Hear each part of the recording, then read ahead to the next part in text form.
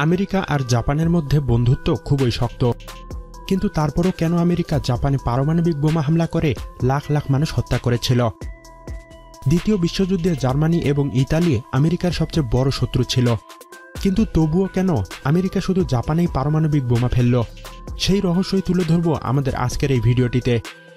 সেই সাথে জানাবো হিরোশিমা এবং নাগাসাকি দুই শহরেই পারমাণবিক বোমা হামলায় অলৌকিকভাবে বেঁচে যাওয়া এক ব্যক্তির কথা। সেই সাথে আরও একটি বনসাই গাছের গল্প যেটি এই হামলায় বেঁচে গিয়েছিল। চলুন তাহলে এসব বিস্তারিত জানতে পুরো ভিডিওটি দেখা যাক। যুক্তরাষ্ট্র যখন পারমাণবিক বোমা আবিষ্কার করতে সফল হলো, ততদিনে জার্মানিরা অনেকটাই পরাজয়ের দিকে ঢলে পড়েছিল, কিন্তু যুদ্ধবাজ জাপানিদের সাথে তখনও যুদ্ধ চলছিল।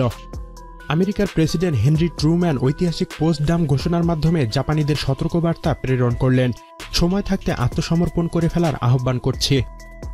কিন্তু জাপানিরা আত্মসমর্পণ করল না, তারা যুদ্ধ চালিয়ে যাওয়ার সিদ্ধান্ত নিল। উল্টো পার্ল হারবারে বিমান হামলা করল। ট্রুম্যান জাপানিদের দর্পে অগ্নিশর্মা হয়ে গেলেন, এদের উচিত শিক্ষা দিতে হবে। তিনি জাপানের উপর পারমাণবিক বোমা নিক্ষেপের নির্দেশ প্রদান করলেন। ম্যানহাটন প্রকল্পে নির্মিত বোমা দ্য লিটল বয়ের মাধ্যমে যুদ্ধক্ষেত্রে অভিষেক হয় এই নতুন অস্ত্রের। 1945 সালে 6 আগস্ট B-29 বোমারু বিমান ইনোলা গে এর মাধ্যমে জাপানের গুরুত্বপূর্ণ নগরী হিরোশিমায় নিক্ষেপ করা হয় প্রায় 5 টন ভারী এই বোমা। দ্য লিটল বয় হিরোশিমার বুক বিদীর্ণ করে বিকট শব্দে বিস্ফোরিত হল। প্রায় 13 কিলোটন বলের এই বিস্ফোরণে 80,000-এর বেশি মানুষ প্রাণ হারালো। হিরোশিমার পরিবেশে তেজস্ক্রিয়তা ছড়িয়ে পড়ল, এর ফলে আরও 10,000 মানুষ মৃত্যুর মুখে ঢলে পড়ল। এবার বুঝি জাপানিরা লেজ গুটিয়ে পালাবে, কিন্তু ট্রুম্যানকে অবাক করে দিল তারা। জাপানিরা এবারও আত্মসমর্পণ করল না। ট্রুম্যান পুনরায় জাপানে পারমাণবিক বোমা নিক্ষেপের আদেশ দিলেন। এবার গন্তব্যস্থল ছিল কোকুরা নগরী, কিন্তু কোকুরায় বোমা নিক্ষেপ করা সম্ভব হচ্ছিল না। তাই 9 আগস্ট ফ্যাটম্যান নামক দ্বিতীয় বোমাটি নিক্ষেপ করা হয় নাগাসাকি শহরে। হতভাগা নাগাসাকির বুকে নরকের অবতার হল, প্রায় 40,000 মানুষের প্রাণহানি হল। আগস্টের 14 তারিখ সম্রাট হিরোহিতা জাপানের পক্ষে আত্মসমর্পণ করেন। মাত্র 2টি পারমাণবিক বোমার ভয়াবহতায় সমাপ্তি ঘটল দ্বিতীয় বিশ্বযুদ্ধের। এবারে পারমাণবিক বোমা নিয়ে কিছু মজার তথ্য। পারমাণবিক হামলায় বেঁচে যাওয়া জাপানি নাগরিক শিকেই তানাগো 1951 সালে বোস্টন ম্যারাথনে পদক লাভ করেন। হিরোশিমা হামলায় সেবার অলৌকিকভাবে বেঁচে গিয়েছিল একটি বনসাই গাছ। পরবর্তীতে তা যুক্তরাষ্ট্রের একটি জাদুঘরে প্রদর্শনের জন্য স্থানান্তরিত করা হয়।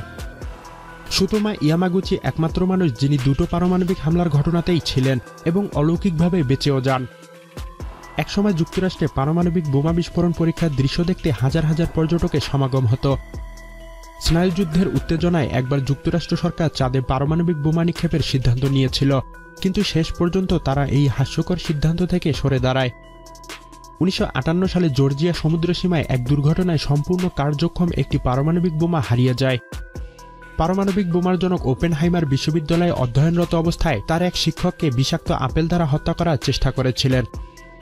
যুক্তরাষ্ট্রের রাষ্ট্রপতিদের মধ্যে বারাক ওবামা একমাত্র রাষ্ট্রপতি ছিলেন যিনি হিরোশিমা ভ্রমণ করেন। হিরোশিমা হামলায় যুক্তরাষ্ট্রের 12 জন নাগরিক মৃত্যুবরণ করেছিলেন। এই তথ্য 1970 সাল পর্যন্ত যুক্তরাষ্ট্র সরকার গোপন করে রাখে। 1950 সালে লাস ভেগাসে মিস অ্যাটম বম নামে এক সুন্দরী প্রতিযোগিতার আয়োজন করা হয়। সোভিয়েত কর্তৃক নির্মিত জার বোম্বা নামক পারমাণবিক বোমাটি পরীক্ষামূলক বিস্ফোরণে লিটল বয় এবং ফ্যাটম্যানের তুলনায় প্রায় 1400 গুণ বেশি শক্তিতে বিস্ফোরিত হয়। পারমাণবিক বোমার নিক্ষেপের স্থলে প্রায় 3 লক্ষ ডিগ্রি সেলসিয়াস তাপমাত্রার উদ্রেক হয়।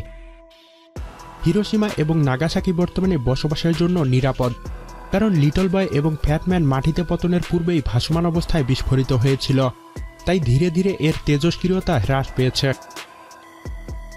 বর্তমানে যে পরিমাণ পারমাণবিক বোমা আছে তা দিয়ে কয়েকবার পৃথিবীকে ধ্বংস করা যাবে, কিন্তু অনেকের মতে এখন পারমাণবিক বোমা আছে জন্যই কেউ বড় ধরনের যুদ্ধে জড়ায় না, অর্থাৎ পারমাণবিক বোমায় পৃথিবীকে তৃতীয় বিশ্বযুদ্ধ থেকে বাঁচিয়ে দিয়েছে।